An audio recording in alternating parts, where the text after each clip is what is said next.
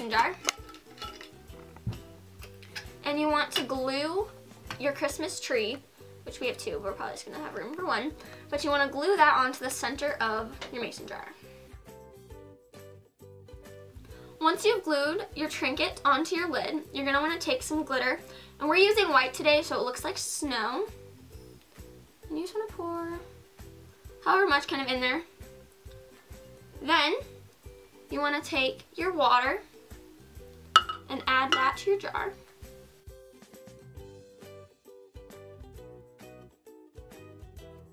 Finished product, and you just shake it up in there. You got yourself a little snow globe. If you wanted to paint a little message on the outside of it, you could.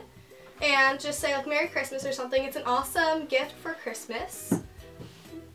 I would probably write like "Brr, it's cold outside" or something cute like that on it. And then you just can shake it up.